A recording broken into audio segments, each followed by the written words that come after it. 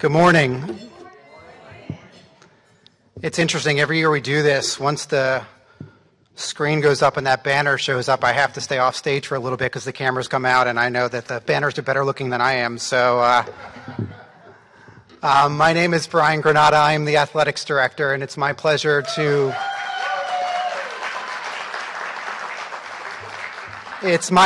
welcome you to the 2022 Arcadia Athletic Hall of Fame induction ceremony. Today's going to be a great day. To be honest with you, today's already been a great day. It's been an absolute pleasure to welcome you back to campus, and we're really looking forward to celebrating the wonderful accomplishments of our alums that have made tremendous contributions to the Beaver College and Arcadia University community, and we're going to learn so much more about them as the ceremony unfolds. So thank you for joining us today. This is a special event that we circle on our calendars. It's something we come together every other year to celebrate, and something that will be a special memory for so many folks in this room. Before I get too far into my remarks, I'd like to take this opportunity to recognize a few key groups of folks and some select individuals. We are joined here today by coaches, current student athletes, faculty, staff, members of our President's Cabinet, and so many important individuals that are key contributors to our athletics community. In particular, I'd like to recognize our former athletics director and Hall of Famer in her own right, Shirley Little. Please stand and be recognized.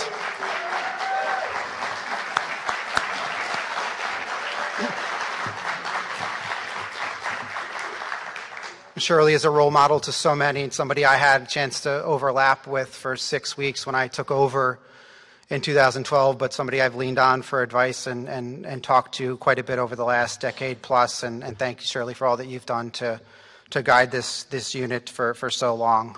We're also joined by, another Hall of Famer and legendary student athlete and legendary tennis coach, Betty Weiss. Betty, join us and standing.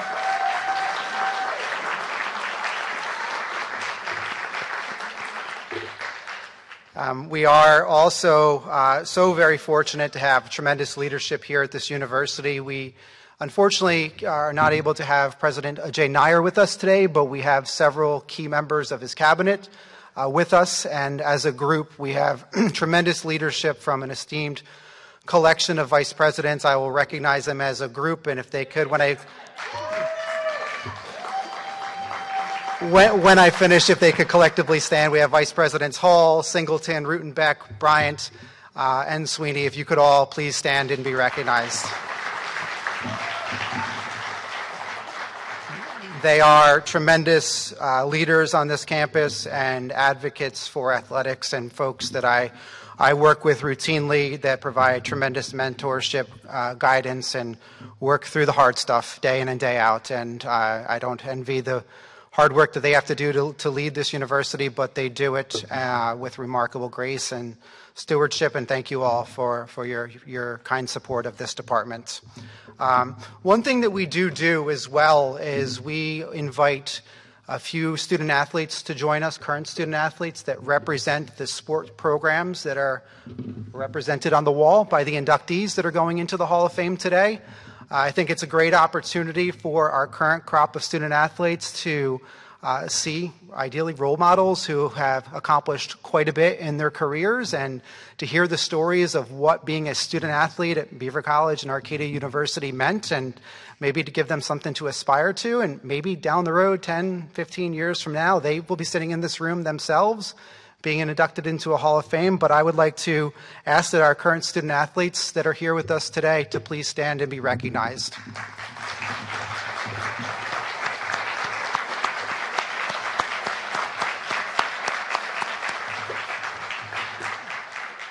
You're all tremendous role models that are carrying on the tradition of Arcadia athletics, and we hope that you're inspired by the stories that you hear today. But let's make no mistake, today is about 5 remarkable individuals. Amy, Andrea, Jackie, John, and Scott, today's your day. It was a long time ago, it feels like, several months ago, that I made that call or sent that text or sent that crazy email that was a shot in the dark trying to find some random people that we maybe didn't have contact information for, that was Hey, I'm Brian. I'm the AD. I need to get in touch with you. Did you play sports at Beaver or Arcadia? And are you this person I'm trying to reach? And lo and behold, months later, here we are, right? Do you remember those calls and those texts? Well, here we are. Today's your day. And there's going to be an opportunity over the course of the next hour plus for us to hear a lot about the why you're deserving of sitting in this room and being enshrined and recognized on this wall and in that gymnasium and in that Hall of Fame room. And you certainly all do deserve the honors that are being bestowed on you today. But more importantly, we're going to hear from you about what your experience meant, what it means to you to be honored here today, and what your collegiate experience was like, and what it feels like coming back to your alma mater after, for some, being away for quite some time.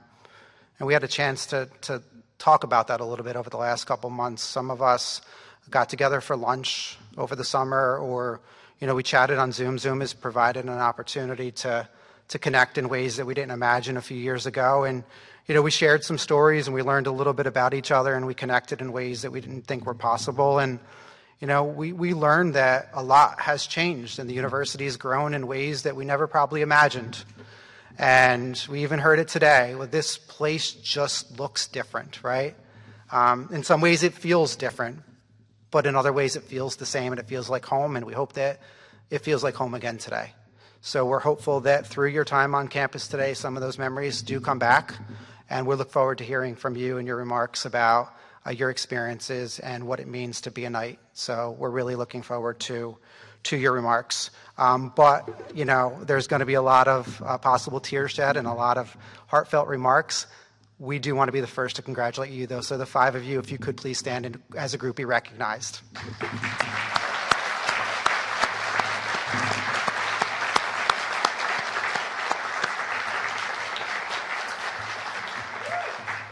The Hall of Fame was originated back in 2008. I can only assume it was the brainchild of Shirley and most likely also our former Vice President of Student Affairs, Jan Walbert, and they collectively put together the Hall of Fame as a way to showcase and honor the outstanding accomplishments of outstanding student athletes and coaches and contributors to the Beaver College and Arcadia University community, and those that went on to impact the world of sport after their time at the university. There was a time early on where there was an annual induction event, and after a few years we did transition to an every other year format.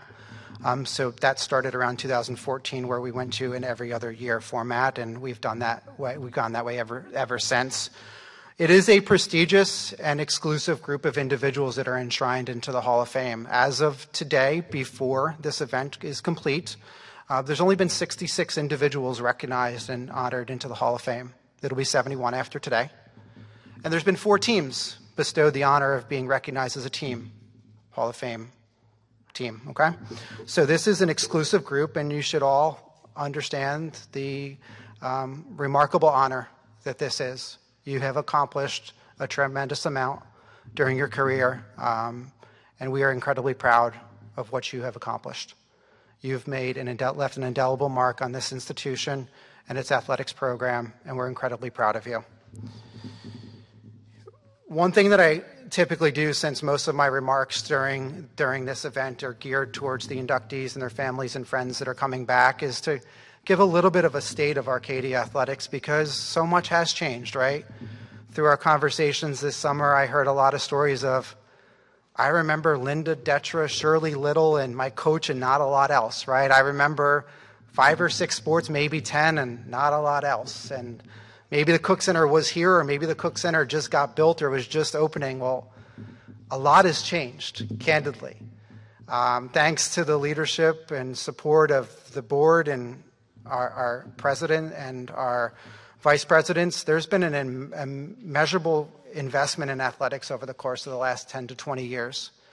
And we are incredibly fortunate for that. There's been an investment in personnel, an investment in facilities. We've grown considerably. We have, during my tenure here, we have grown from 14 varsity sports to 26 varsity programs. We went from supporting around 250 student athletes to north of 550 student athletes on this campus. As I said, our facilities have turned over. We've heard those remarks today throughout the morning of how different, Jackie, maybe not quite as much for you, right?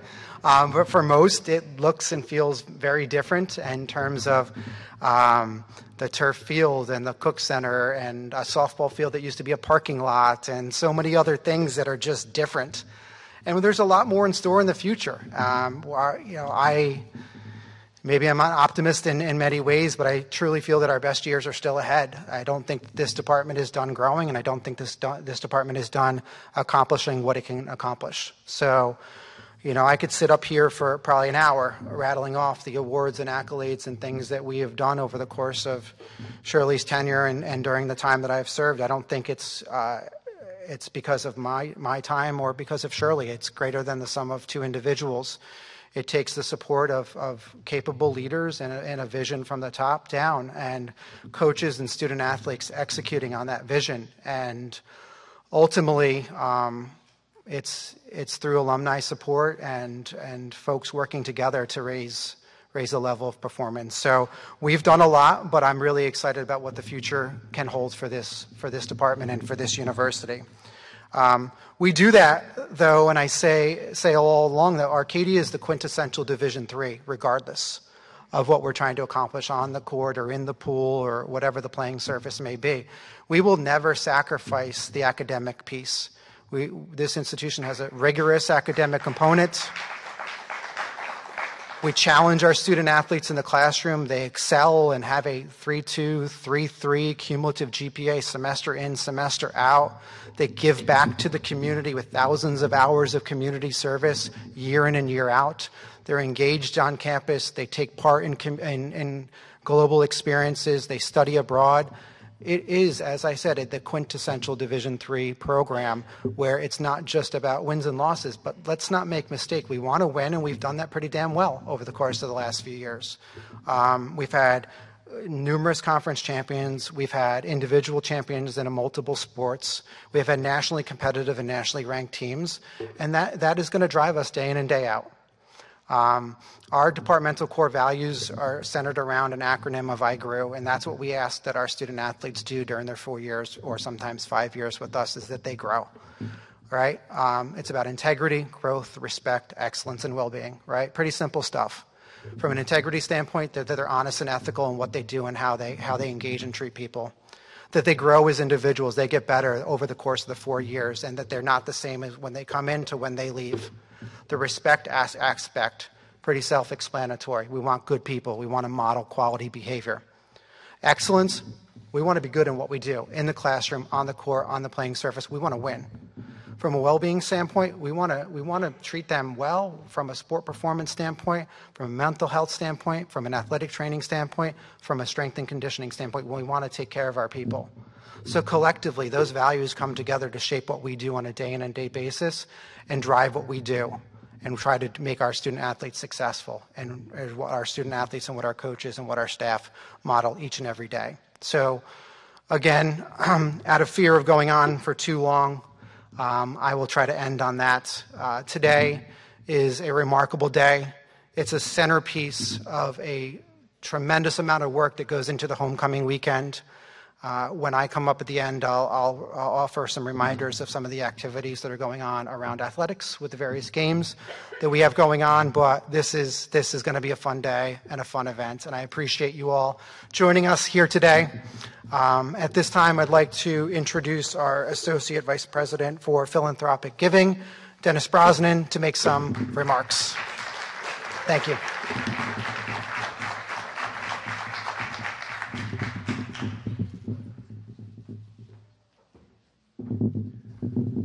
Good morning, everybody. Good morning, everybody. That's more like it. It's an absolute honor to be here and a privilege on behalf of the Division of University Advancement.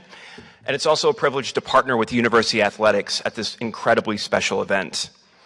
This is a critical part of this weekend's Homecoming and Family Weekend series, where we have hundreds of Arcadia alumni, students and their families, and community members rally around athletics and all that is great and true of their home, Arcadia University, and for some, Beaver College. This weekend centers around two words: spirit and pride. No one understands that more than our student athletes and the 5 outstanding alumni that we're celebrating today.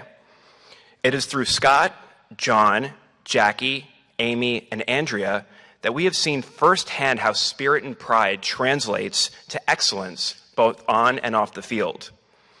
In university advancement, we strive to make sure that excellence translates not only on and off the court, but also beyond graduation when we welcome our students into the alumni lifelong family. The 2022 Hall of Fame honorees are the alumni we hold in high regard, and that we are excited to lift up and recognize today. They are the thought leaders and doers who are committed to the growth and success of Arcadia University both today and every day into the future.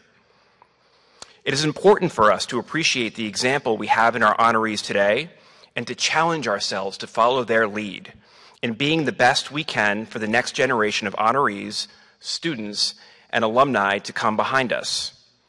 Through my work, I'm incredibly fortunate to reconnect alumni with their home, to watch as their eyes light up as their memories come rushing back to how special Arcadia was for them. This afternoon, as we lift up our honorees, I hope it will be one of those moments for Scott, John, Jackie, Amy, and Andrea, as well as all of you joining us here this morning. And as I wish my final congratulations to our esteemed honorees, I want to encourage everyone to stay engaged with Arcadia University, to continue the momentum from today in the future for our students through your leadership, through your philanthropy, and service as engaged alumni, and to encourage others to join you. Thank you and congratulations to the class of 2022 Hall of Fame honorees. I hope to see you at the remaining homecoming and family weekend festivities and at future alumni experiences this year. Thank you.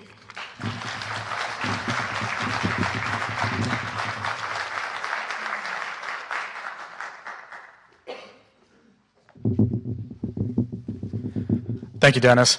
Good morning, everyone, and welcome to the 2022 Athletics Hall of Fame induction ceremony. My name is Adam Planamento, and I am the Director of Athletic Communications here at the university. For me, this ceremony holds special meaning. It's my first ceremony as the Director of Athletic Communications, and I'm also a 2012 graduate of the university who played on the baseball team. It's my honor today to introduce the 5 newest inductees to the Arcadia University Athletics Hall of Fame. Before we begin, I'd just like to give a little rundown of how today's ceremony will work. I'll invite each inductee and their presenter to the front of the room. The presenter will remain off stage to my right, while the inductee is presented with their award on stage by Brian Granata. I will then provide career information for each inductee. I will then introduce the presenter, who will provide more personal information on the inductee. The inductee will then come forward to the podium for their speech. We will repeat the process for the next 4 inductees after that. Now, without further wait, let's get to the 2022 class of inductees to the Arcadia University Athletics Hall of Fame. I would now like to invite our first inductee, Scott Whimsey, and his presenter, Tom Carlin, to the stage.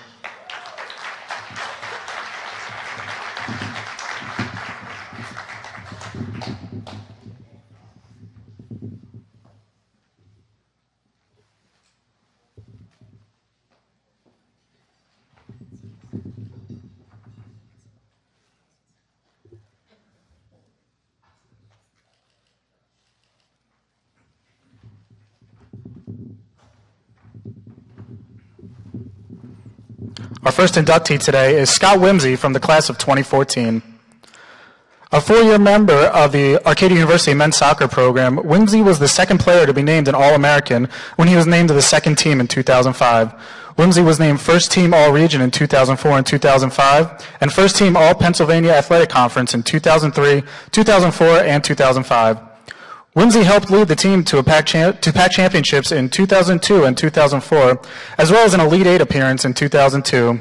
That 2002 men's soccer team was inducted into the Hall of Fame with the class of 2012. Whimsey was also named to the men's soccer 25th anniversary team by the PAC, which is now the Colonial States Athletic Conference.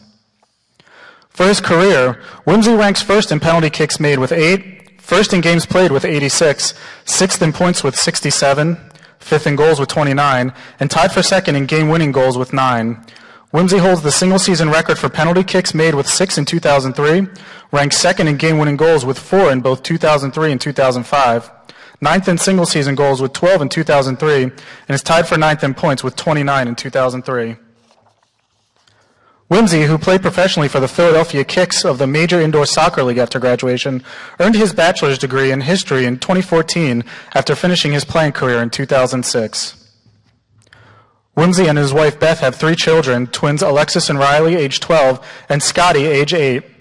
Scott is being presented today by Arcadia's former head coach, currently the head coach at Villanova University, a graduate from the class of 1999, and a 2013 inductee to the Arcadia Athletics Hall of Fame, Tom Carlin, who I would now like to invite to the podium.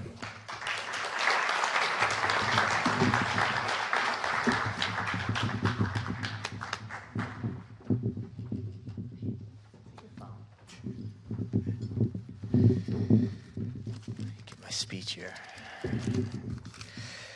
Thank you, Brian, Hall of Fame committee, for having me back on campus. I spent 10 years of my life here, and it really was my second home. So to see the growth and how much has changed is unbelievable. Shirley, hello. It's wonderful to see you again. Shirley Little was the athletic director when I played here, and was the woman who hired me to be the head coach, and instilled a lot of trust in me at 23 years old. Coached a team that I had just played on 2 years previous. Congrats to Jackie, Andrea, Amy, my boy Bellis, John, John was here when I was an administrator here and coached here, and was very good friends with his coach, Stan Exeter. And most importantly, congrats to Scott. Unbelievable story. First of all, one of the best things about coaching, I've been coaching for a little less than 25 years now, is the families that you get to meet and the players that you get to coach. And the Whimsy family, unbelievable family. It was during a time when there was a lot of success and a lot of accolades, but most important from that time was the relationships and the people that we surrounded ourselves with on a daily basis. And being able to be a part of their family and now see Scott with his 3 beautiful children and wife, it makes me proud. That's, as a coach, when you get older, that's what really is important, But Scott came in to a team in 2001. We had the breakthrough in 2001. I played here for 4 years, and we were close, but never won a packed playoff game, and so on and so forth. And in 2001, it broke, and that team was 17-0-1. And Scott came in 2002 as a freshman, probably 130 pounds soaking wet, red bushy hair, and we didn't really know how good Scott was going to be. But for him to come on to this 2002 team that was inducted into the Hall of Fame as a team, and I can't imagine modern day that there's any team that is as successful as that 2000 team at Arcadia University, and to start as a freshman. And to come on the minute, we had a lot returned from that 17-0-1 team previous, and to start every minute of every game and step on the field and really just own, he's a left-footed guy. All of his accolades, by the way, that you heard was as a defender, right? All those goals, everything that you heard about him, he was a defender. So for him to come on right away, and then just throughout his career, he played in 86 games. He was an All-American. It was very hard to be an All-American at Arcadia at that time. There was only 2 of them. Tom DeGeorge, who is also in the Hall of Fame, and was kind of the forefront of that team for years. And 4 game-winning goals, 29 goals as a defender. We were 31-2 in conference during Scott's 4 years, 64, 16-8. Over 700 winning percentage in Scott's 4 years. And just like, his ability to come right in and blend, but then also his relentless pursuit of getting better. He wanted to play professional soccer. He wanted, and that's not easy from Division III, right? He wanted to be the best at what he did. And it's unbelievable. It's unbelievable what he was able to accomplish. After 2002, we did not think 2003, 4, and 5 we were ever going to be able to match. We knew that was lightning in a bottle. We knew that. I was just happy to be a part of it. I didn't know what I was doing. Really, I was 24. What did I know at that point? But I knew that I recruited great people, and in 2003, we were kind of wondering what the heck was going to go on, really, with what 2003, 4, and 5 were going to look like. But I'll tell you what. This guy took over. It's unbelievable. He became an All-American. He wasn't – the other guys we recruited, Tom DeGeorge and some of the other guys with their accolades, when they came in, that's really who they were. A lot of them were transfers. But Scott wasn't that, and he made himself that. And that's more impressive than anything else that any of these other guys have done. And, it's just a credit to him and his work ethic. And, listen, what's going to live on with Scott Wimsey in this program? It's the type of man he is now and that he was during his time here. It's the type of teammate he was, and it's his work ethic. And really, made this place proud. He has I just looked at his Kicks ring, his champion ring, playing professional. It's just unbelievable what he was able to accomplish. And of course, it was at the mercy of academics. You see, that's 2014 is not when he was out of here. He left to go play professionally, but he got it done, and that's just the persistence and the fortitude that he showed, and that's really just Scott Wimsey in a nutshell. So, hey, listen, being able to coach this guy and be a part of his career and be a part of his family's lives is just I'm just blessed. So, without further ado, Scott Wimsey.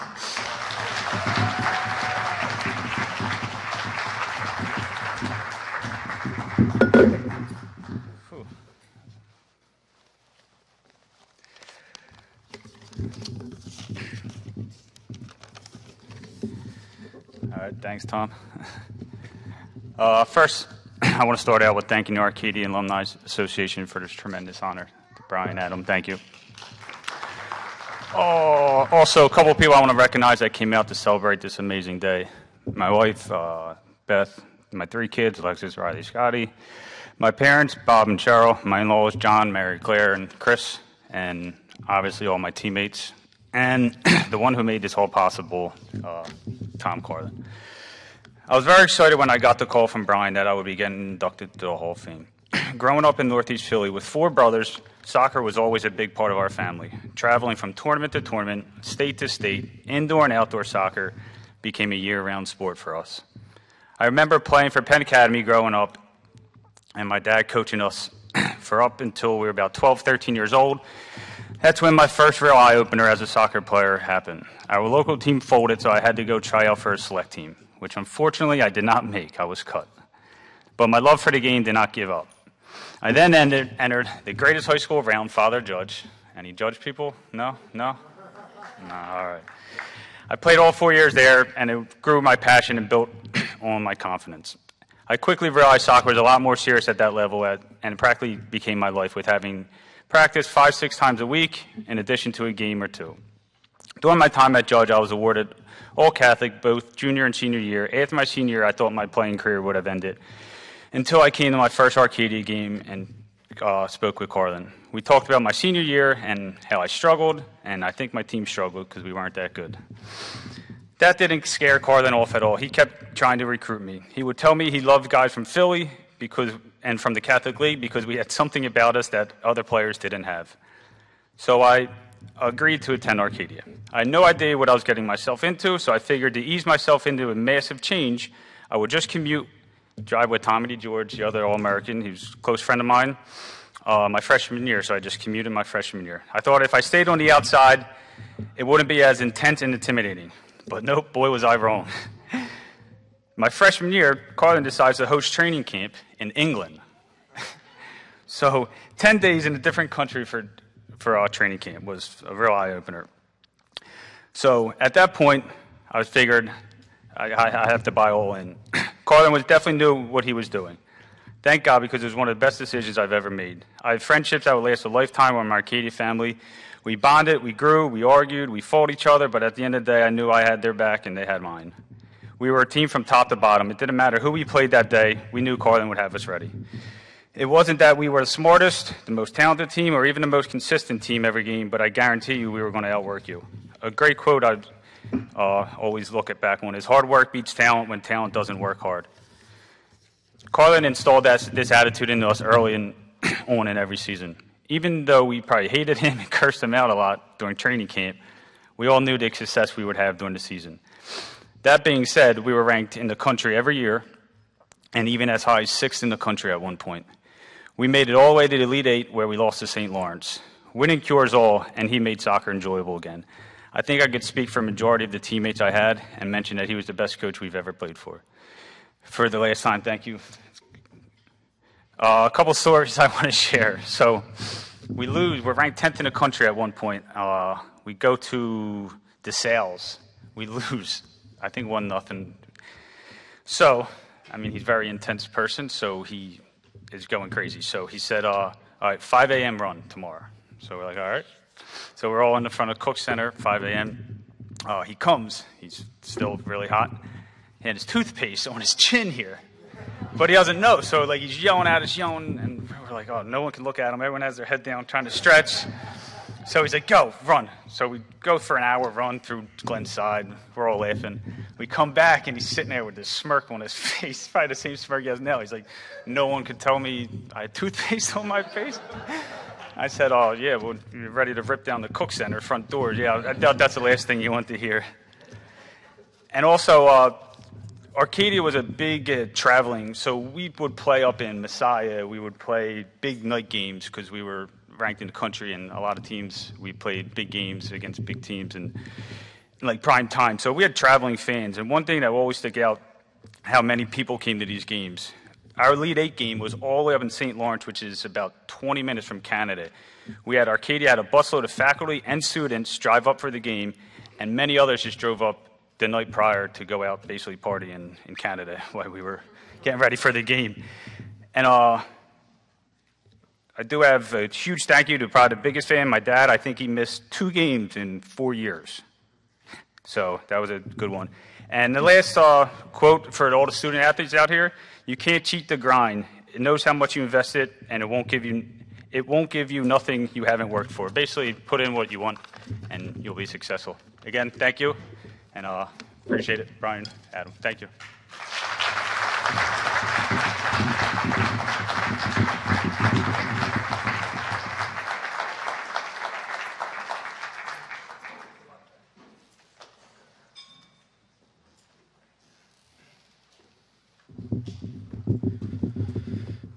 Thanks, Scott. I would now like to invite our next inductee, John Bellis, and his presenter, Nate Schill, to the stage.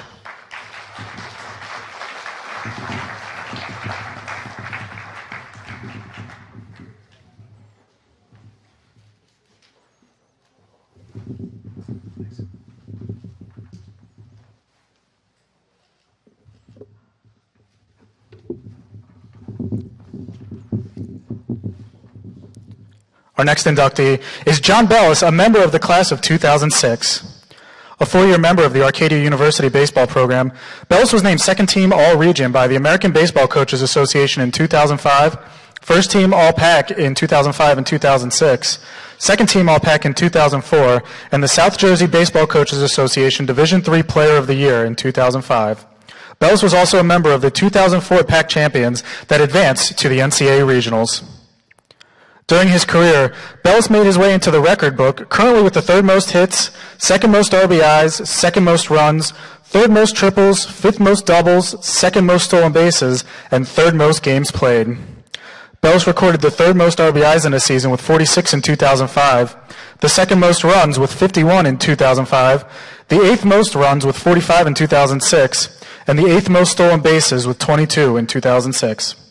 Following graduation, Bells played with the New Jersey Jackals and also served as the Knights head coach in 2008. Bells graduated with his bachelor's in psychology in 2006. Currently, John is a regional manager with All-Star Baseball Academy and serves as an elder at Calvary Chapel in Quakertown. Bellis and his wife Jamie have 5 children: Grace, age 9, Abigail, age 7, Elizabeth, age 6, Benjamin, age 4, and Madeline, age 2. At this time, I would like to invite John to the center of the stage. John is being presented today by his friend and high school teammate, Nate Schill, who I would now like to invite to the podium.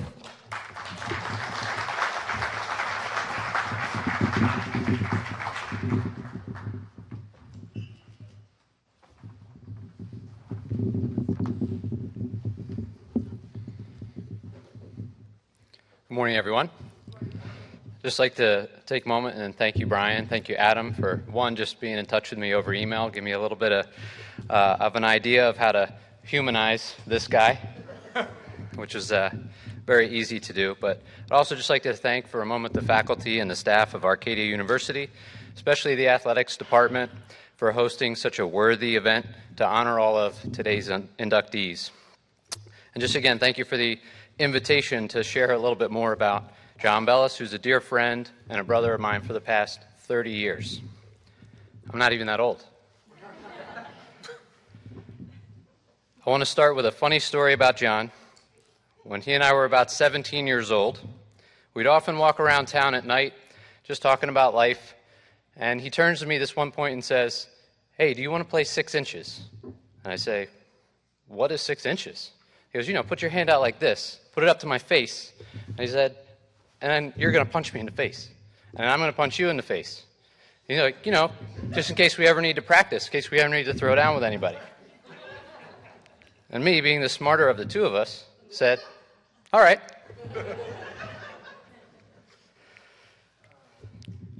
What I've learned most from those days is that John still possesses the same zeal, but by God's grace, it's channeled in way more productive ways. So one of the best ways I can humanize him and describe him outside the numbers is to say that John is fearless. He was as a player and a teammate because that's who he is. And he does things for others that leave a lasting impact, that lift them from a place to a better place than where they were. Whether he's coaching or ministering to people in their troubles, he has never shied away nor skirted any responsibility. In fact, he pursues and embraces these opportunities and is loyal to the task. I'm going to modify a little bit of his job responsibilities now. If he wasn't a pastor, I could imagine his vocation being in one of many protective service jobs, like a first responder, because he conducts himself as someone who runs towards the fire, out of a love and a concern for anyone in harm's way. John lives his life by the grace and the gospel of God, and there's one Bible passage in particular that he's exhibited noticeable gratitude. In the book of Isaiah, it says, "With his wounds we are healed." This is a passage that predicts the death of Jesus, the Savior of the world. And I believe that John is drawn to this verse because he understands the cost of his Savior's suffering and the sacrifice so that he and any of us can have eternal life. He understands that we can be truly healed. John gets up every day with a passion to share that healing with others. And that's not just who he is now, that's who he's been for the past 30 years. So as I close and as John comes up here, he's a man who loves God, loves his wife and children, and serves others faithfully without fear. I'm thrilled for him and to receive this award and this recognition. It's well-deserved indeed. Thank you.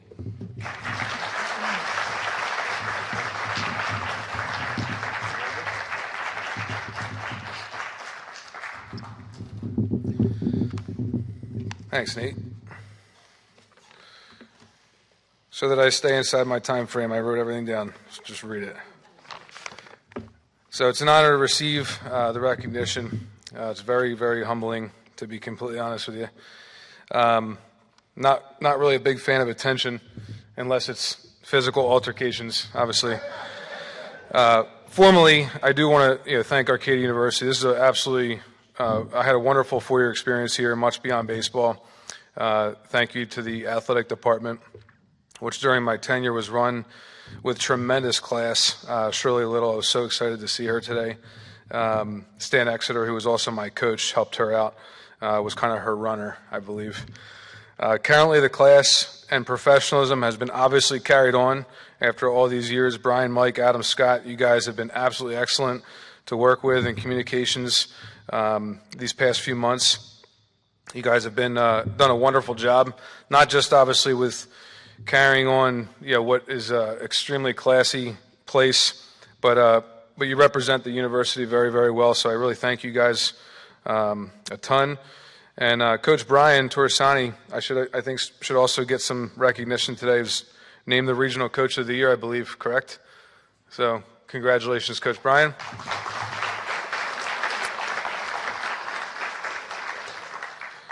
I'm glad that Brian's coaching here. I did have a 2-year stint as an assistant and then the interim head. Much like Coach Carlin, Shirley was crazy enough to give me a 23-year-old head coach responsibilities as well. So it worked out. I'm going to do my best to just deflect attention for a few minutes to those who deserve the praise today. So first, my wife, Jamie, did not teach me anything about baseball, but she was a gift of God's grace in my life. More than a decade ago, I love you, Jamie, very much. Not just for giving me a bunch of kids. That's just the second reason. I'm thankful my kids could come. Gracie, Abby, Ellie, Ben, Maddie, and actually Daniel is in the womb right now. So we do have lots of kids, and obviously, as you can see, I'm still trying to break records as I go here. So glad my mom could be here, a constant support, internal motivator for me. She displayed what perseverance meant growing up, still displays it today. One thing I took to the field. Thank you to my sisters and their families for coming. Thank you, Momo, for being here. Momo is my dad's wife, who came into my life when I was just getting into the grind of travel sports, without question or expectation of recognition, or looking for recognition. She was willingly ready to just wash all my dirty uniforms all the time, and took on the life of a travel parent, which obviously prepared her for her son, Dustin, who unfortunately couldn't be here, my brother, playing at Rutgers today for baseball, but thanking him for carrying on the ingrained commitment and loyalty taught to us by my dad. My high school coach, Rich Horan, could make it today, which is awesome. I will say he's a record holder in South Jersey, actually the state of Jersey, with wins. He's been coaching for a long time. That coach taught me grit, taught me a tremendous amount about winning, as he's done for many years at Audubon in South Jersey. Coming out of such a strong and highly recognized program, I benefited from him in many ways. He showed absolutely no favoritism, cared hard for his players, and set bars and expectations that were high. When they weren't met, you knew it pretty quickly.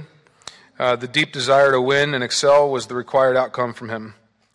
Best thing Coach Horan ever did for me was bench me my junior year after 11 games, which unfortunately was for me the year that resulted in a state championship, and I didn't start till the end, and I didn't deserve it because I wasn't hitting. So it was the best thing he ever did for me, though, was benching me. And it was a huge nudge for me to steer clear of contentment in my athletic career. Acted as a propellant for the next 5. Coach also taught me how to respectfully fear those in authority. I won't tell you the rules of fear that he instilled in us there, but he did often remind. Nate was a teammate of mine. He told us all the time, I don't work for the school. I'm a postal worker. So run hard. Brooklawn baseball, Coach Beans, Dennis Barth, is also deserved of some recognition. He only carried on the gritty baseball during the summer play. That's another World Series recognized program in Legion. Win at all costs was his mentality for sure. Playing in these programs around many players that were much, much better than me, having to earn every at-bat, every rep, literally produced this approach of getting shot out of a cannon every time I stepped on the field. It was a privilege to be there, a privilege to play a great game. And when you had the opportunity to play, why would you want to do anything else but win? Coach Horan and Coach Barth carried these programs on their shoulders, and I was just thankful to be a byproduct. Unfortunately, Stan Exeter, my coach from Arcadia was not able to be here today. I think he's actually on a visit with his son for soccer down south. Soccer. Come on. Right? What happened to that kid? I don't know. Sorry, Scott. I'm just kidding. Exeter was awesome. He did what any good coach does. He took what I would consider a very rough, very gritty, very ready, fire, aim type of player, and nurtured, groomed, developed, and sharpened.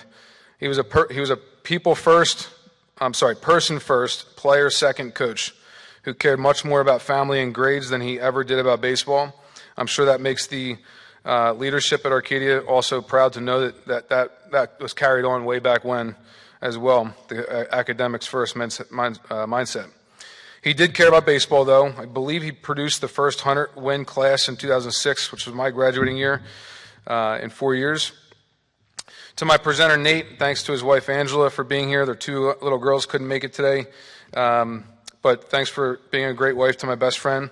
Nate and I have been friends, as he said, for more than 30 years, which started on the ball field at 8 years old. He is my best man as well. Appreciate you, brother. Thanks for playing the role today. Dad, what a great conclusion for us, like an exclamation point to the end of a wonderful race in baseball together. You ingrained so many aspects that yielded this: work ethic and hustle, playing the game the right way, always making me believe I was better than I was. I'm so thankful for you and glad we could share in this together today. And finally, the person to receive the honor for today is my Lord Jesus. He is my creator. Every fiber of my being was knitted together by him for purpose, as they have been with all of you here today, whether you recognize that or not. By him, all things were created, and by him, all things consist. I'm grateful to have the opportunity to serve him with my life. I'm actually no longer a regional manager with All-Star. I left that 16-year career to be a pastor at my church with my buddy Nate. The reason I conclude here is it gives full explanation to any success that I've had in this life. When you have chosen the right master, the reward you are working for is far greater. Whatever you do, do it heartily as unto the Lord, not to men. Run in such a way that you may win. Not everyone who competes exercises self-control in everything. However, they do it to receive a perishable crown, but we an imperishable one. As a college athlete, the willingness to push yourself harder and longer is the key. Strive to bring body and mind into complete control. Excel the skill to receive a reward. Push past discomfort. Push the limits of endurance. Never satisfied with mediocrity. Pay the price for excellence. When done for sport, these things can quickly be forgotten. When rewards are won, the glory achieved and the shine is momentary. How much more should the strive be for an imperishable reward? How much harder should the labor be to hear well done from your actual maker? These are questions I chose to answer in my own life, which made the baseball and everything that came with it secondary. So all credit today is his, and I thank you guys very much for the honor of listening. Thank you.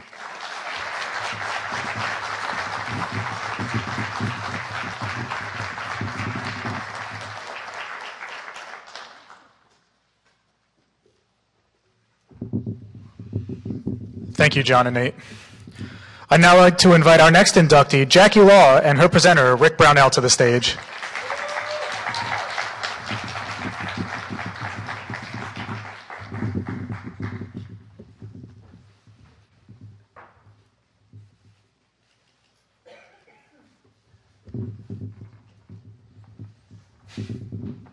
Ready? For those of you that don't know, me and Jackie were actually very good friends while we were undergrads here, so it's an honor for me to be able to present her to everybody as a Hall of Famer. Our next inductee is Jackie Law from the class of 2013. A four-year member of the Arcadia University women's soccer program, Law was named the third-team All-American in 2010, the first All-American in program history. Law was also first-team All-Region in 2010 and third-team All-Region in 2009 and 2011, a second-team ECAC All-Star in 2013, a first-team All-MAC Commonwealth selection in 2009, 2010, 2011, and 2013. Law also led the team to an ECAC championship in 2013, where she was named the tournament's most outstanding player. During her career, Law finished with 48 wins in goal, recording 363 saves with 33 shutouts. Law stands first in wins for her career, first in saves, first in shutouts, fourth in save percentage at .848, and fourth in goals against average at .84. Law reached the top 10 in single-season history for shutouts 3 times, with 11 in 2009, 10 in 2010, and 7 in 2013. She was top 10 for saves 3 times, with 112 in 2009 and 86 in 2010 and 2013. She reached the top 10 twice for save percentage, with .889 in 2009 and .851 in 2013. Finally, Law reached the top 10 twice for goals against average at 0.69 in 2013 and .71 in 2009. While in Glenside, Law was also a 3-year member of the women's basketball team here at Arcadia.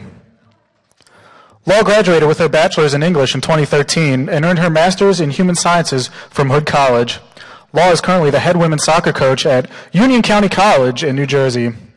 Jackie is being presented today by Arcadia women's soccer head coach Rick Brownell, who I would now like to invite to the podium.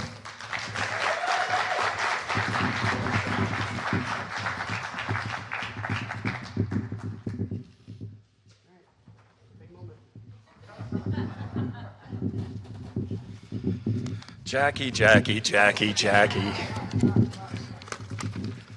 This might be a roast. I've been fortunate enough to give a few speeches in the, for some inductees in the past, and I sort of consider myself usually a pretty serious guy, but today we might be a little different. Let's have some fun here. Just good morning. I'm honored to be presenting here, of course, for one of Arcadia women's soccer's all-time top goalkeepers, Jackie Law. As you've just heard, Jackie had an extremely distinguished career here, and when thinking of how best to describe Jackie's effect on our program, it was much more than simply her soccer prowess. Well, let me start with Jackie the person. It's no surprise to anyone who knows her, she has a huge personality, and her high energy is evident to all. I had another high-spirited, high-energy goalie who played here not long ago. I nicknamed her Tornado, and it stuck. I never gave Jackie a nickname, but if I did, it would probably be Hurricane. Jackie came into the program and immediately made a major impact during her first preseason, and not just on the field. You see, Jackie was a relentless prankster, a jokester, and it didn't matter who you were on the team. She was an equal opportunity teaser. Her energy and her voice were a nonstop cluster of verbiage, usually poked in someone's direction and many times me. As a side note, please let me mention, as I use the word like hazing, it was very, very far from any reality in our program, as everybody would know. But so far, in fact, during one of our team breaks, as a joke to her persistent teasing of everyone, one of my assistant coaches asked the entire team, "Hey, has anyone been hazed by Jackie?" And as far as referring to her prankster. Well, the whole team laughed, and then one by one, people started raising their hands. Sophomores, juniors, seniors. So, and then after everyone raised their hand, everybody started, then all of a sudden the assistant coach raised his hand. And then when that happened, I raised mine. That should tell you all you need to know about the impact Jackie made. Seriously, Jackie was always fun-loving. Laughter was always around her. As she often the case, the biggest teaser also has the biggest heart. And she completely adored and cared very deeply for her teammates and treated them as family. Jackie the athlete. So there's no question Jackie was a phenomenal athlete. She was tall, she had an awesome vertical leap, and the biggest wingspan I've ever seen in women's soccer. With her hands, she could jump and pluck the ball out of the sky when any team tried to drive a cross or a high shot on her. She also had an exceptional kinesthetic awareness of where the ball was and where it was going, and many times just walked to the spot, waiting for the ball to land into her hands. This combination is extremely rare, and she appeared to make giant saves with seemingly great ease. Jackie was an absolute coach's dream in the nets, and she frustrated the best teams in the country with her goalkeeping abilities. To this day, Jackie has influenced the greatest number of coaches that I run into to inquire, when is that kid graduating? As you can imagine, she completely altered our team competitiveness. We played with much greater confidence, knowing she was behind the team to stop the breakdowns and mistakes in front of her. In Jackie's first season, we went 15-2-3 with our only 2 losses to Messiah that year, who went 25-0-1 and won the national championship. We had a short postseason that year because of losing to Messiah in the conference finals. This bothered Jackie to no end, being very good, but having the season end so abruptly with an almost guaranteed loss each year to Messiah. Over the next few seasons, Jackie not only helped the team set record wins, she helped escalate our program to new heights, and by the time she graduated, with our fair share of setbacks, I'm sure Jackie remembers the Snow Bowl. Yes, well, that's for a different time. We finished her final season in 2013 with our first ever ECAC championship, having been underdogs and beating all 3 very strong opponents that year. The finals was won on penalty kicks, and Jackie stopped all but 1 penalty for us, sealing the championship.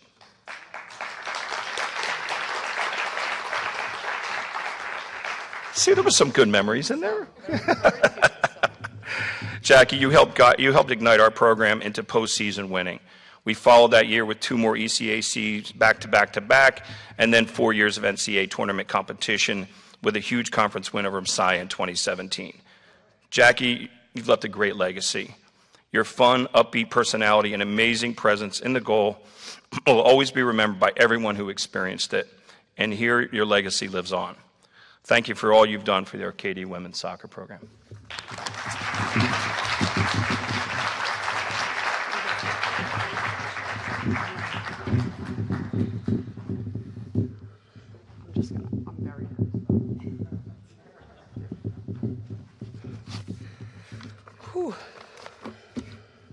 Good morning. I promise I'm going to be as brief as possible.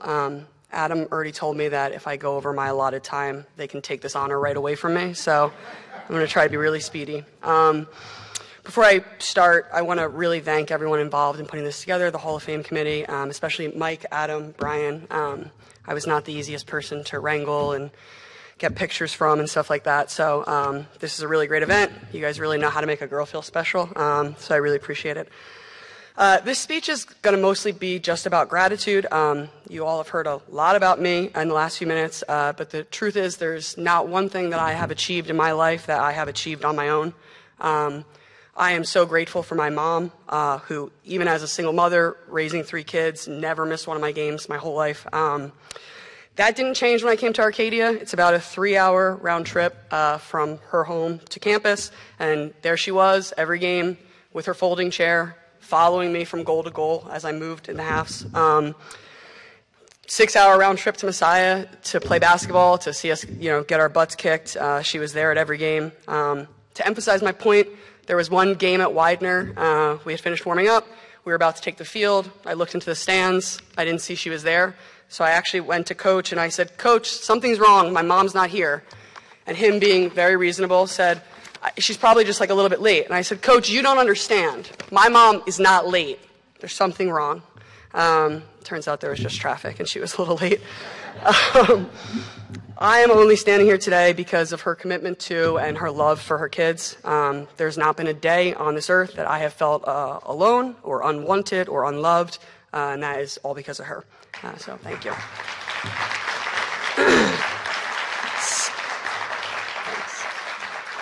Sitting directly next to my mom at all of my games and here today is my stepfather, Jeff. Now, he'll tell you he's not the biggest soccer or basketball fan. He's more of an American football kind of guy. But he was always there at every game, and he was always my biggest advocate. Honestly, don't even bring up the 2009 Rookie of the Year situation, or he will start to rattle off stats and yell about how it should have been me. So thanks, Jeff. The other 2 most important men in my life are my brothers, Joe and Jared, who helped me grow up happy, safe, and tough. I'd also really like to take this opportunity while I'm on a stage at a podium to formally and publicly thank them for moving me into and out of numerous apartments in Glenside. They barely talk to me now. I love you guys. Thank you. I also want to thank my partner and the love of my life, Mary Kate. We met in kindergarten. She played hard to get for about 20 years, but finally convinced her to give me a shot. It's been the best 6 years of my life. She lifts me up. She lifts me up at all times. She challenges me to step outside my comfort zone, and she makes me laugh endlessly. She's even learned to love watching soccer and will yell at the refs with me. So it's really what true love is all about. I'm going to talk a little bit about my time at Arcadia, and I cannot talk about Arcadia without first talking about Coach Brownell, who I don't feel comfortable calling Rick or anything yet, so I feel like I'm not far enough removed for that. Coach was actually one of the biggest factors in me choosing to come to Arcadia. He was the only coach that I spoke to when I was recruiting that didn't talk all about wins and losses. He talked about culture. He talked about how much the girls enjoyed being around each other, how they were best friends, and how important that was to him. When I mentioned that I wanted to also play basketball, he didn't discourage me like many other college coaches did. He emphasized how important it was to him that his athletes live full and happy lives on campus, and if that for me meant playing two sports, he was all about it. Coach Brownell and all of the other great coaches that I've had, actually, let's give Coach Brownell a round of applause, please. Thank you. He really went through a lot with me for 4 years. Coach Brownell and all of the coaches that I've had the honor of working throughout my life with, Kevin Ewing, Crystal Gibson at Arcadia, Bruce Davis, Sylvia McOliver. These coaches are the reasons I'm standing here today, and the reason I'm now a college soccer coach. I want to impact kids in the same way that Coach Brownell has impacted me. As a coach now, I talk a lot about intrinsic motivation, finding the will to compete from within, but I have to be honest, I was not that kind of player. I really struggled to find the will and the desire within myself to get up early and work out and play through injuries or pain or struggle with the workload or the class load or time management. I just found it really difficult to pull that from within me. So what I did instead was dedicate myself to being the best teammate I could be. Every workout I did, every morning I woke up with sore shoulders and knees from hitting the ground. I found the motivation to keep going from my teammates. For me, it was never about personal accomplishments or personal praise. In fact, all that makes me a little uncomfortable, which I realize may not seem the case with the 5-minute speech about myself. But the most rewarding moments for me were team achievements, and more importantly, just team events, Wissahickon runs, pregame dinners, preseason team naps, just trying to survive 3-a-days. There's something about struggling through adversity as a group that makes that group family as opposed to friends. Still to this day, if any of my teammates called on me, I would be there simply for the fact that we shared something that many people do not get to share and experience. Working together, living together 24/7 for years, working towards one common goal, being just one piece of the whole. That was and will forever be my favorite part of athletics. And if I could give one piece of advice to the few student athletes that are in the room, don't take your time here for granted. Soak it up, enjoy every minute with your teammates, even the bad minutes when you're on the end line waiting to sprint, or you're in the weight room at 5 a.m. Trust me when I say, when it's all over, you're really going to miss it. I just want to thank, once again, everyone involved in this, the Hall of Fame committee, anybody that helped me get to this moment. It is the most humbling experience of my life so far, and a great honor. Arcadia will always be a part of me and always be a second home. Thank you.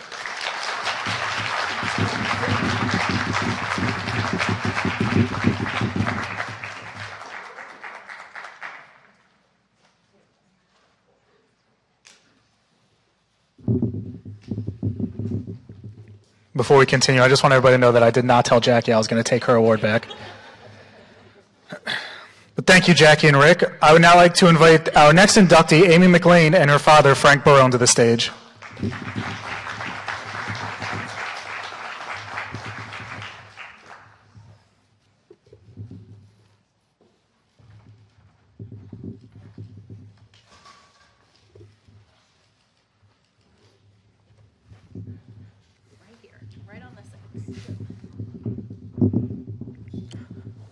Our next inductee is Amy McLean from the class of 2000.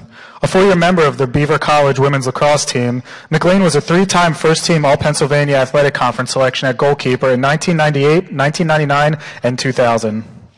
During her career, McLean posted 2 of the top 12 save percentages in NCAA Division III history, posting a .681 percentage in 1997, the 9th best all-time, and a .675 percentage in 1998, the 12th best. McLean also set multiple career NCAA records, posting the 3rd best saves per game, a minimum 500 saves, with 16.76, and the 15th most saves with 821. On April 13, 1998, against Cabrini, McLean logged the 8th most saves in a single game with 35, while her .675 save percentage in 1998 was the best in all of Division III. Amy earned her Bachelor of Arts in 2000 in early elementary education with a concentration in special education from Beaver before earning her Master of Education in Special Education Educational Leadership from Temple in South Florida. Amy currently works as a grant coordinator for the Quality Early Education System based out of Hillsborough Community College in Florida, which she helped found to provide hands-on coaching and training to teachers throughout Hillsborough County. McLean and her husband John have 5 children: Gianna, age 22, Aubrey, age 17, Maya, age 15, Camille, age 14, and Adam, age 9. Amy is being presented today by her father, Frank Barone, who I would now like to invite to the podium.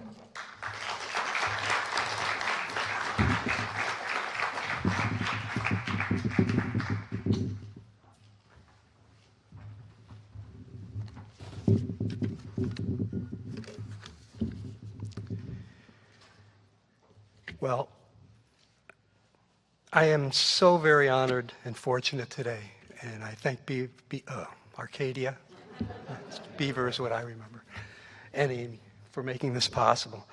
I have the opportunity to describe my daughter, to help honor her accomplishments, her character, and what defines the person she is.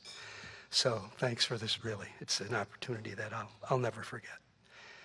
You've heard about her accomplishments as an athlete. And to say the least, Amy was an outstanding lacrosse goalie, player, and team leader. But Amy always excelled at sports from a very young age, right from the beginning, through high school, into college, and even beyond college. She's always been committed to tireless to positively impact everything she did and everyone she worked with. Her relationships with other people and the way she encourages them and helps them is just part of Amy, just the way she has always been. Initially, Amy was driven by her own early struggles in education, and she etched herself a path where she could actually improve early childhood education for others, and she's done it, and she's doing it. Academically,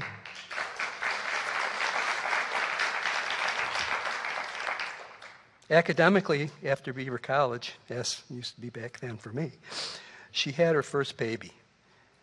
And at the same time pursued advanced training and education at Temple and in the Tampa Bay Area. She started out directing daycare centers, organizing them, building them, helping create them, and then creating and running a county program in education and safety, where she is responsible as a principal investigator and coordinator of the grants that fund this program. And it's throughout all Hillsborough County in the Tampa Bay area. It covers quite a bit. She trains others to make a difference on all education levels at all the county schools. It's much more than a full-time job for her.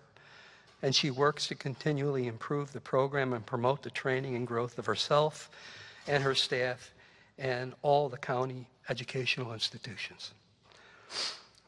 Like her earlier exceptional performance in college athletics, she continually drills herself and others, always concerned with doing the best for the team and for education. This is true for her commitments to leadership work and bettering education, but also it extends into her marriage, friendships, and especially to her exceptionally high-quality parenting. She is relentless and self-sacrificing in considering and acting to support the needs of each coworker, friend, and family member. She does not know how to quit at this and exhibits exceptional drive to make the world a better place every day, in every moment, and for every person she comes in contact with. This is not blowing smoke here. This is truth, and she really is this way. She's always been this way. It's never changed. Now, in addition to her job, she has many family responsibilities, and you heard about the beautiful family and the beautiful grandchildren and great-grandchildren that I have benefited from. 3 daughters play competitive and high school soccer. All are Florida State champs. One of those daughters has gone to culinary school, is training to be a chef. The other is already awarded a full scholarship to Newberry College in South Carolina for next year. She's already committed. Her youngest, and then there's a younger daughter, just a couple years younger, who's also just as good and following in those footsteps. Her youngest son is 9, my grandson, and also plays competitive ice hockey, and now is trying out for a traveling competitive team with older boys, 10, 11-year-olds. It's quite an accomplishment for a 9-year-old. He just started playing hockey a year ago. So how do they do it? How do these kids do it? It's all absolutely because of Amy. Amy's relentless support of her children's academics. They're all A students too. And also providing the scheduling, transportation to practices and games, and significant community council memberships, committee memberships that she's involved in to make all this work. All goes on along with that day job I was talking about, which she's doing so much for education. For Amy, every day is an expression of strength, support, and love to those around her. Her leadership in this never changes, as I said, and again goes back to her early childhood. I cannot be any prouder to be her father. I couldn't be. And I am so happy about today. Thanks to Arcadia for what you've done for her. Thank you, Amy. I and so many others love you.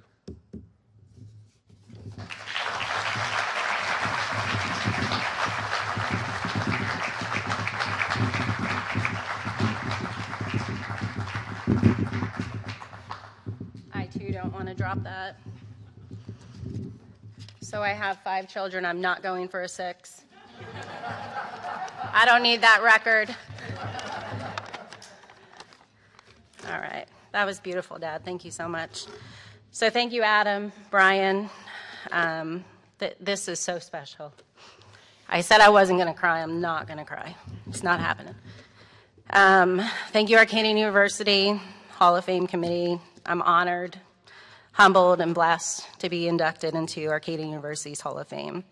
It's also an honor to be surrounded by a great group of people, faculty, staff, students, athletes, and coaches. It's nice to be back home on my old stomping grounds. Yes, it does look very different. I'm very jealous we didn't have a turf field, okay? We used to spray paint. I was telling the lacrosse team earlier today, I remember spray painting the grass green at times. So, but I'm old, I'm not young, so that was many years ago. But it's beautiful. It hasn't changed, and it's home. So it's nice to be back home. Arcadia, which I remember, like my dad said, as Beaver College, was simply just that, my other home. It was small, you knew everyone, and the community was tight, super tight. I think about my experiences, and I can honestly say I never really had a bad one. This is hard to imagine in college, but truly it's factual. The 4 years spent here were the best years of my life. I was able to focus on my education and play the sport I loved at a competitive level. These years set me up for future success. They taught me about extended family, my Beaver College lacrosse team and coach, balance, work life, school life, sports life. And it taught me how to take care of others, the community involvement. Special Olympics, we called it BASE, Beaver College Association for Special Education, which I was an active member, and it was founded while I was here, and it was who I was. There were so many professors that took the time to make sure you were just not another number. I always felt like I was somebody, and I was the special one. They always made me feel special. They always cared about your education and you as a person. I will forever be grateful for my college experience here. I was going to be a Buckeye. I was going to Ohio State. Best decision I ever made was to come to Arcadia. I wouldn't have set records at Ohio State, that's for sure. But first, I would like to thank my dad, Frank Barone. He has taught me everything about the game of life. knowing the difference between right and wrong, and to be confident to always choose right, as well as to be confident in who I am and what I stand for. He was always my rock, my mentor, the person who believed I was the best and could accomplish anything, even when I really wasn't and I didn't. He always thought I was a rock star. The person who instilled in me at a very young age to be kind, to put others first, work ethics, and that greatness is truly only achieved within. It's never going to be a record. It's about the person you are and how you treat others. People don't care about the education you have, right? We're not going to die with that. They care about how you are with each other, how you are to people, how kind is your heart. The old man over there that at 73 works more hours in a week than I work in 2, literally. Dad, if I'm around at 73 like you, I will not be working like you, I promise. I'm retiring at 55. Thank you for all the extra lacrosse leagues, showcases, private trainings. I made you do my entire life, my entire childhood. I started picking up a lacrosse stick, I think at 4, and I always had genius ideas to join another league, another league, another league. It was never enough. So I can't thank you enough for all of those years. Even when you didn't have it, you always found a way. My mom, Diane, who couldn't be here because she's watching my children in Tampa, Florida.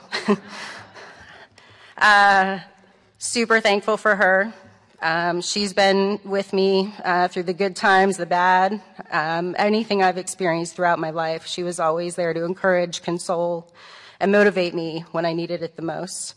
To my stepdad, Jim, the lacrosse player that never said no to the millions of times I made him train with me. In the cold, in the snow, out there playing with me. You were never too busy to shoot on me, to play catch, or teach me new moves. Thank you for teaching me the game and for loving me so much. Both of them never missed a game throughout my entire lacrosse career. They made it hard for me with my kiddos playing sports. It's hard to show up to everything. So, thanks to them for being overachievers. I'm still trying to make it to every game. To my husband, thanks for loving me endlessly and for, putting up with my independent, competitive nature. I absolutely love what we created. You will forever lose at most games. Even when you actually win, I will always be the champ too at trouble. Just saying. To my children, you are my everything. You are my greatest accomplishments, and you make my days bright and challenging. You will definitely forever keep me young. Again, being here is truly an honor, a privilege, an accomplishment I will cherish with great pride. Congrats to all the inductees. Go Knights.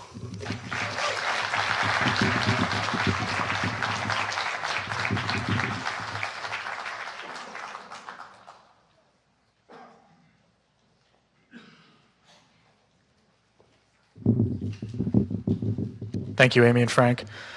I would now like to invite our final inductee, Andrea Reynolds-Pizzuti, and her presenter, Jackie Confort, to the stage.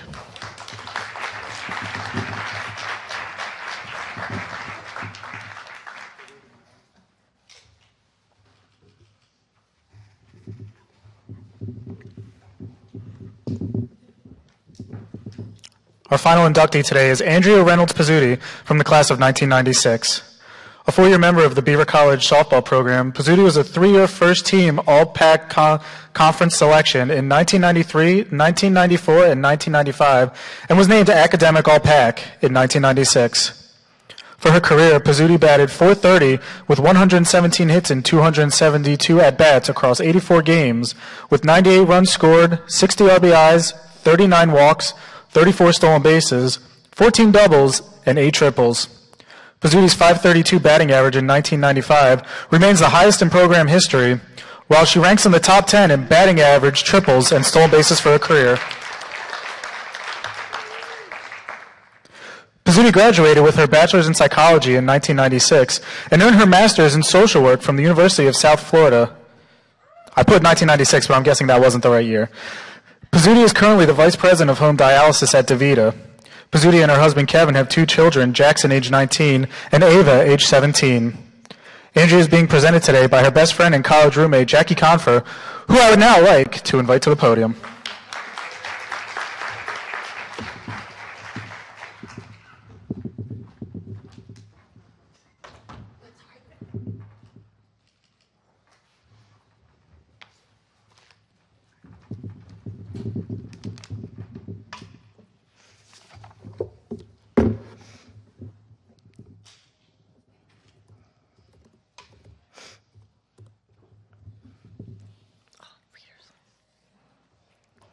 Good afternoon. Congratulations to all the 2022 Hall of Fame inductees. I can't say Arcadia, I'm Beaver College forever, so I just can't. My name is Jacqueline Confer Sullivan, and it's my genuine delight to tell you all about my lifelong best friend and teammate, Mrs. Andrea Reynolds Pizzuti. I was told that I'd have 3-4 minutes to tell you about Andrea, and I thought, it's going to be difficult. But then I thought, how appropriate, because I remember how fast Andrea truly is. All those stolen bases and hits that would have been, or should have been outs, had it been someone else doing the running. Seriously, her batting average record is the stuff of legends. So I'm going to talk with Andrea like speed, try to keep up. Those are some pretty spectacular softball stats, right? However, as impressive as they are, knowing Andrea, they aren't surprising in the least. In fact, if there was a Hall of Fame for amazing human beings, she'd be in it. Mom Hall of Fame, Jackson and Ava, are proof she'd be in it. There's nothing she won't do for her children. And geez, do they have a booked calendar. The activities, I can't imagine.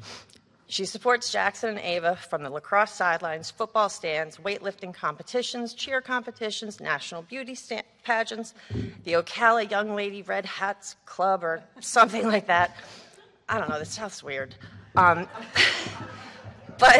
the point is, if her kids are involved, you know Andrea will be there, supporting them the entire time. She shows up. Wife Hall of Fame? Kevin, you're a lucky guy. Though she definitely is equally lucky to have you. And I only have 3 minutes, so everyone will have to take my word on that one. Best Friend Hall of Fame? 100%.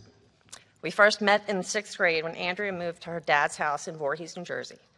Everyone was talking about the new girl. She was beautiful, intelligent, stylish, and played sports. Naturally, the arrival of a smart, athletic, and pretty girl ruffled a few feathers of those peckish hens of the in crowd. Which, quite fortunately for me, a social yet lone wolf type of kid, their adolescent insecurities and cliquey exclusionary behavior brought Andrea and I together. Over the past 37 years, Andrea has been a Hall of Fame best friend. She has been my trusted confidant, coworker, teammate, my co-pilot, my navigator, my therapist, personal stylist. I'm not allowed to wear blue eyeliner, ever. That was actually, I think, the first day we met. Back in style now. Like, not allowed. Sage advisor, secret keeper, shoulder to lean and cry on, surrogate parent at times, staunch advocate, fairy godmother to my children, my fiercest protector, the yin to my yang, the Thelma to my Louise, the beef fry to my end charm necklace.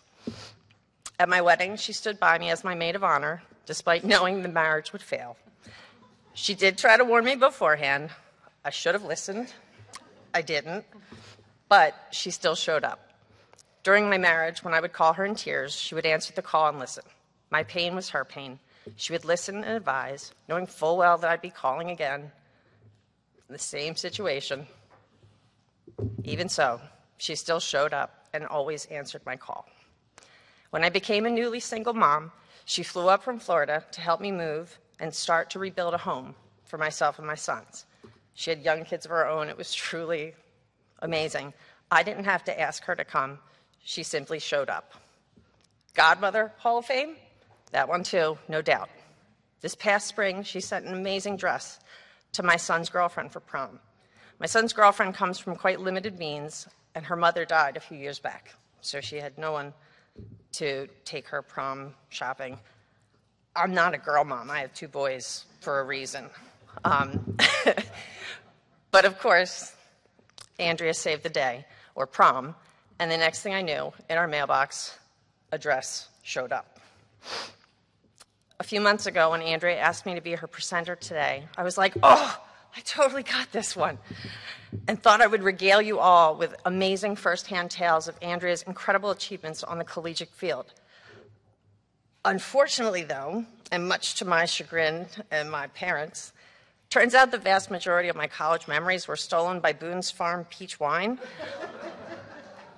I remember borrowing trays from the calf to go sledding and practicing for Mr. Beaver contest, but no actual college ball playing memories. I still play, by the way. I do remember last season. So in an attempt to not completely fail my best friend, who deserves so much for her selflessness and amazingness, and I reached out to a few of our former college teammates for help. Kim Kelly says, great parties at her apartment. Oh, team leader that would also have something positive to say. Jen Hillman. I remember her smiling a lot, like a lot. And oh my God, yes, the parties. How could I forget?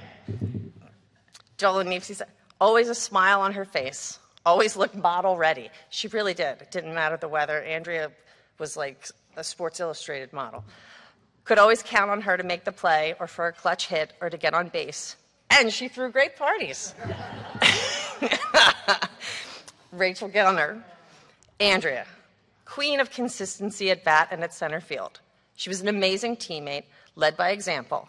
Our freshman outfield, all three of us were freshmen, Julie Meehan left, Andrea center, me right. I'll always remember she helped bring our team to be conference champions. You never worried when anything was hit to center field. Did she not get invited to parties? Because she didn't.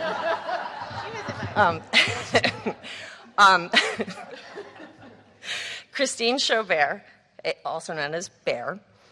Andrea was a great friend and a wonderful player. What I always appreciated about her was how she brought us all together, never excluded anyone, and was always there to pick you up. What a wonderful honor for an amazing teammate. She didn't get invited to parties either. Coach Linda Detra, who's not quite verbose, said, ditto, Bear. And Coach Wayne Mara, Andrea's freshman coach, who brought her to the team, who is overseas right now for the birth of his granddaughter, or his grandson, but he had these words to say about Andrea. Andrea came to our team and provided just the spark we needed to propel us to greater success than we had ever previously achieved. Positive attitude and a love of the game were her trademarks, not to mention the obvious, which is that Andrea was a fantastic player. I'm not surprised that she has undertaken the enormous task of caring for her father in the time of his greatest need. It's character as well as talent that makes someone great. Having both is why Andrea inducting into the Hall of Fame is so deserved. Andrea, I wish you and your family peace and strength. That's from Coach Wayne. Bear with me. Coach Mara wrote those thoughtful sentiments because just as Andrea can be counted on the playing field, she is counted on by our family. Hall of Fame daughter, possibly the most accurate description of Andrea I can imagine. In the past few years, Andrea's mother, father, and sister have each been diagnosed with cancer. Her mom, Fran, was diagnosed with stage 4 lung cancer that amazingly is now in remission. And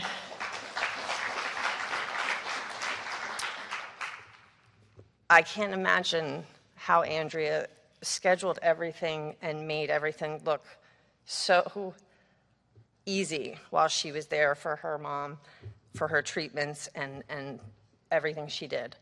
Her sister, Dana, had breast cancer, but fortunately was caught in the early stages and is also doing very well. Andrea's father, Jim, has stage 2 lung cancer that has metastasized, and he is now in hospice care. Andrea is the ultimate pillar of strength and support. Her involvement in her family's treatment plans and dedication to their care are unparalleled. In true Andrea fashion, just a few weeks ago, she again showed up by making her father's hospice care paramount and moved her father in with her family. I know Jim's heart is bursting with pride for her today, as he is surely her #1 fan. Tied with me, I think, though. Jim could always be found on the sidelines at our games, cheering Andrea on, sending much love to them all. I am beyond proud that Andrea is my best friend and that she asked me to present her here today. There's no greater honor. She deserves so much. So everyone, with great affection and with a special sense of pride, I am honored to present to you on this day of her induction into the Beaver 2022 Athletic Hall of Fame, Mrs. Andrea Reynolds Pizzuti.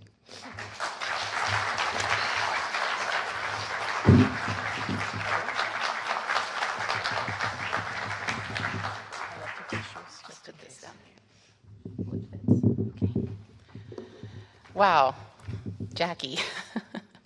Well, see, that's why I picked you to present me. I didn't know we were going to go all the way there, but we did. So thank you. Well, I'll just start because I'll probably mess up. So I'm just going to stick to the script here. So thank you, Jackie, for the walk down memory lane, and for always being by my side. I am blessed and lucky to have the same best friend for, well, I guess it's almost 40 years now. I put 37, but we're old. And to have you here means the world to me. Thank you for that amazing introduction.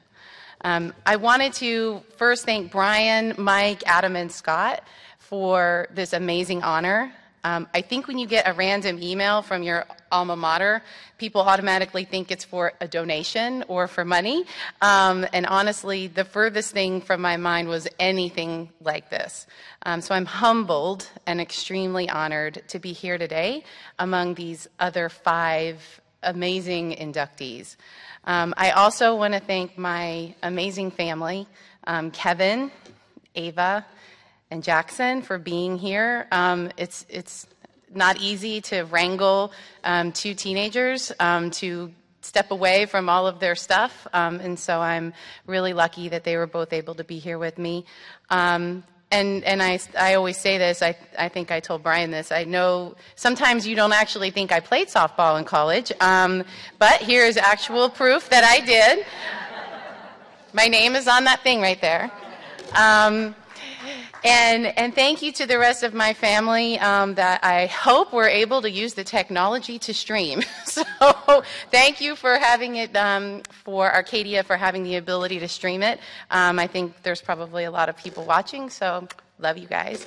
I can't remember a time that I didn't love playing softball.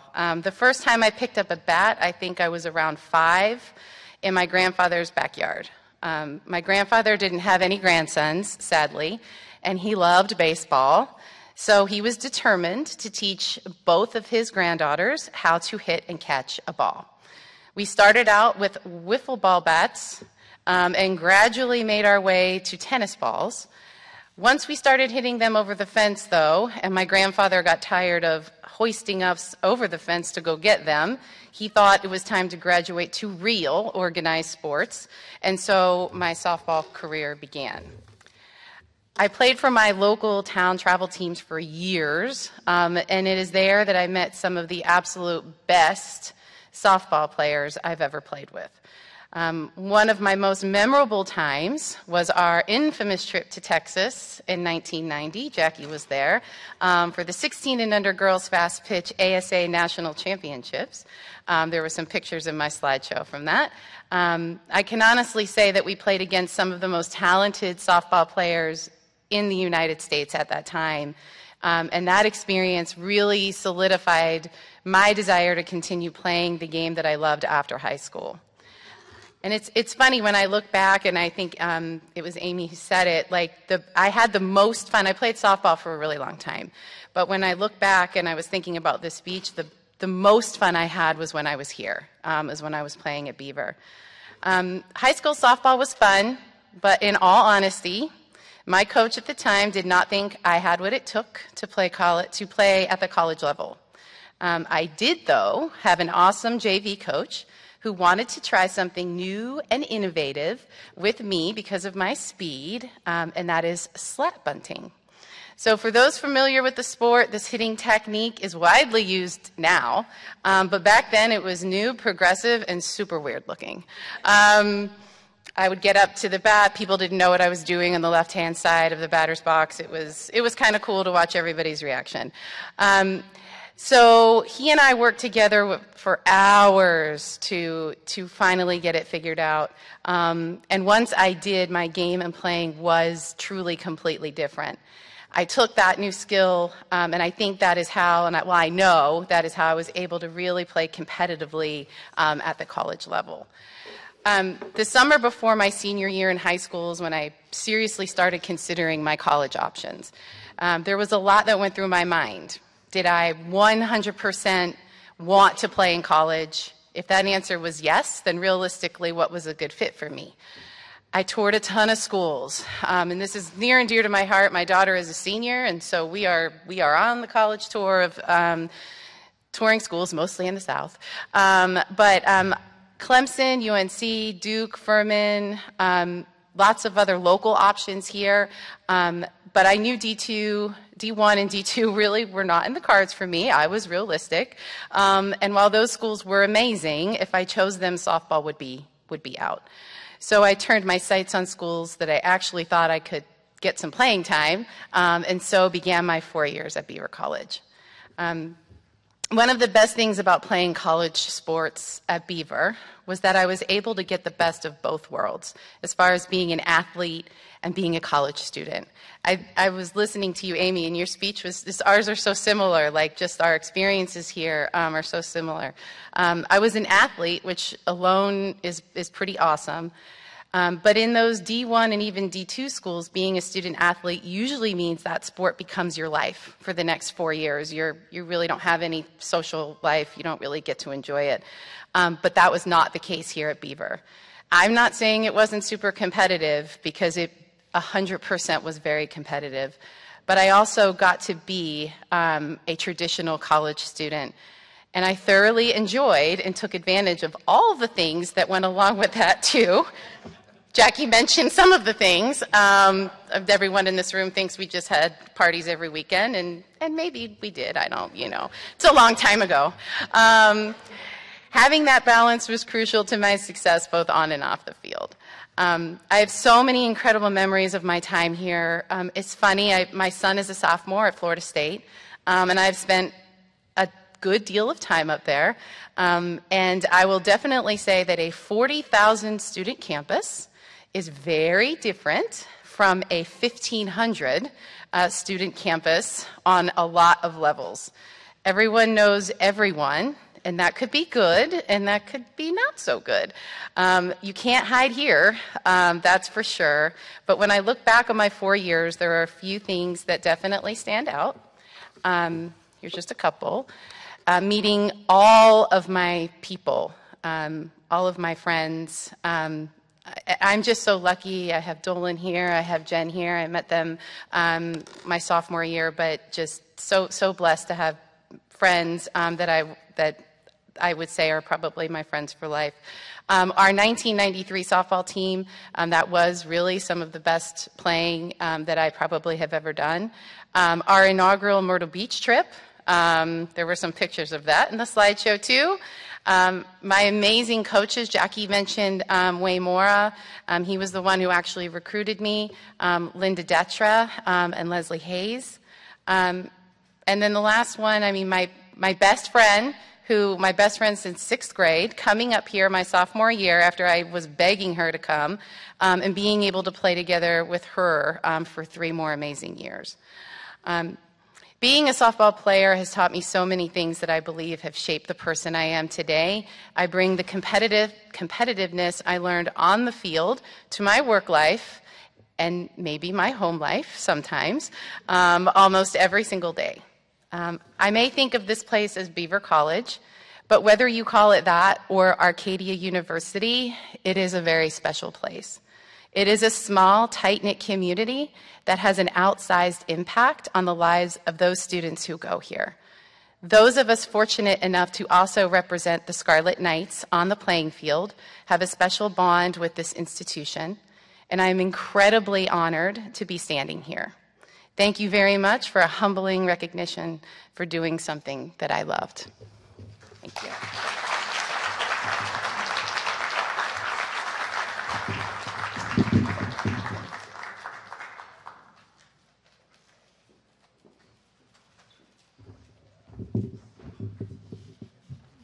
Thank you, Andrew, and thank you, everyone.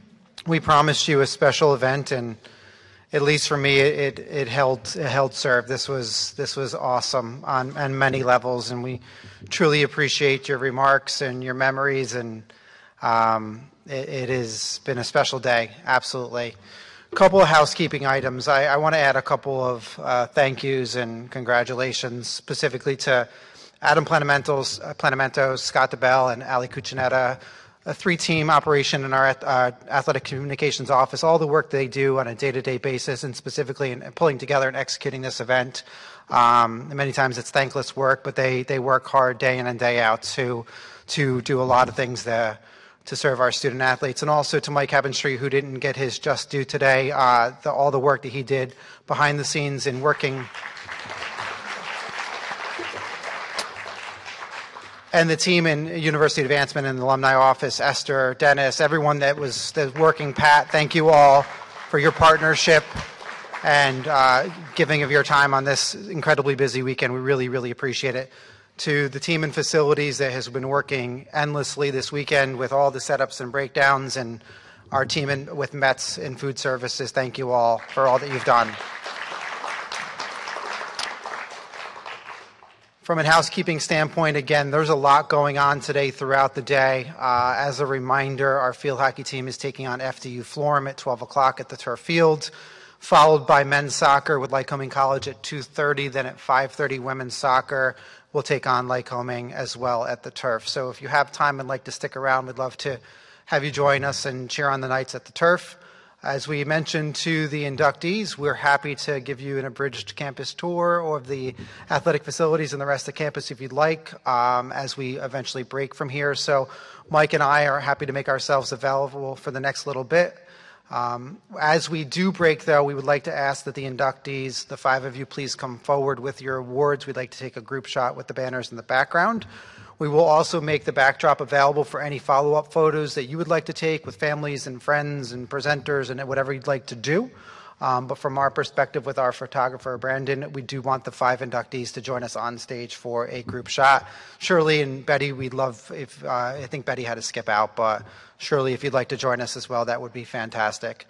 Other than that, folks, it's been special. It's been a lot of fun. We thank you for your time. I know several of you have traveled from a distance, so safe travels back. Thank you for joining us. This concludes our event, and have a wonderful day. Thank you so much.